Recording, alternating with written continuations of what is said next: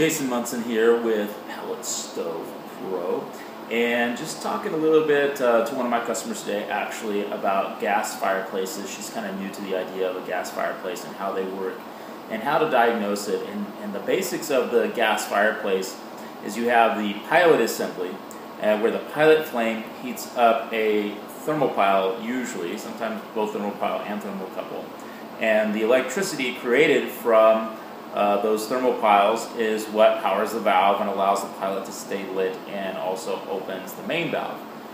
So if you're like my client today or customer today, where she's actually having to hold the gas on for a very long period of time for the pilot to stay lit, and then the burner won't light or the burner will light and it runs for a short period of time and shuts off, it's usually one of two things.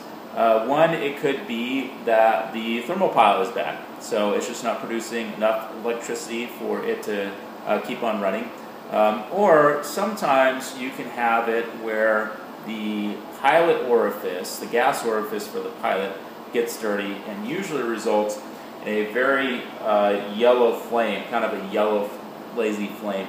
You want your pilot flame to be blue. You want a nice strong blue pilot flame. So if you have a nice strong blue pilot flame and the pilot is not staying lit or the burner is not lighting, then you may need a new thermopile. That's where I would start, is buying a new thermopile.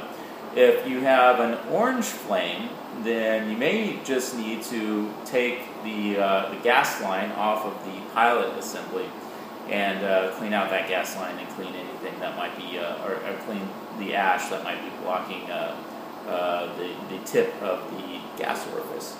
So anyway, this is just a basic overview of gas stoves and how they work and what to do, and check them out if you're having troubles with the pilot staying lit or the burner not lighting. Any more questions, you go to pelletstovepro.com for tech support, or for parts you can go to pelletstovepro.net.